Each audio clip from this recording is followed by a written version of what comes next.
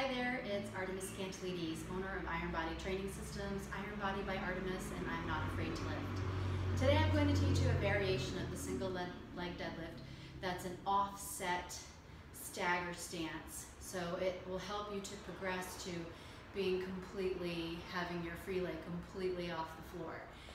One of the biggest challenges I see with people with the single leg deadlift is that instability when they have their leg completely off the floor. So of course you want to start training the single leg deadlift unloaded, body weight, just going through that single leg motion.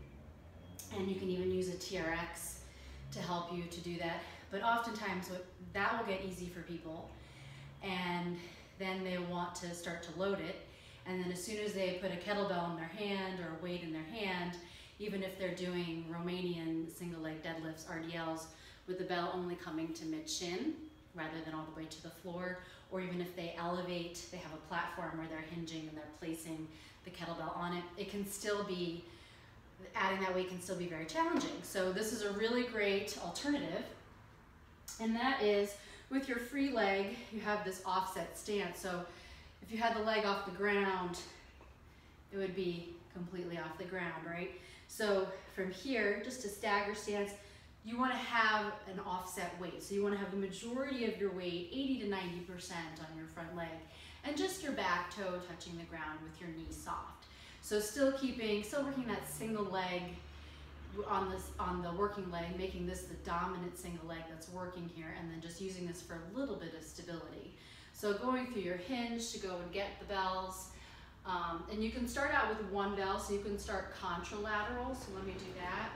Contralateral meaning holding the weight opposite the standing, the working leg. So contralateral, hinge, go to grab hold of that weight.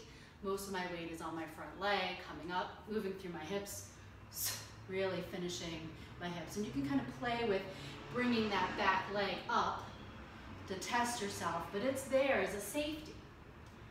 Right? And you should really feel this up the back of your leg, in your glute, in your hamstrings. So you can also double it up, add a little bit more weight here. Hinge.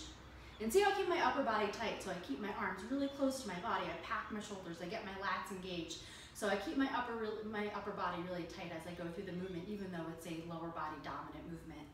All right, so I'm hinging, grab hold of that weight. Got my stagger stance. My weight is really light on that back leg.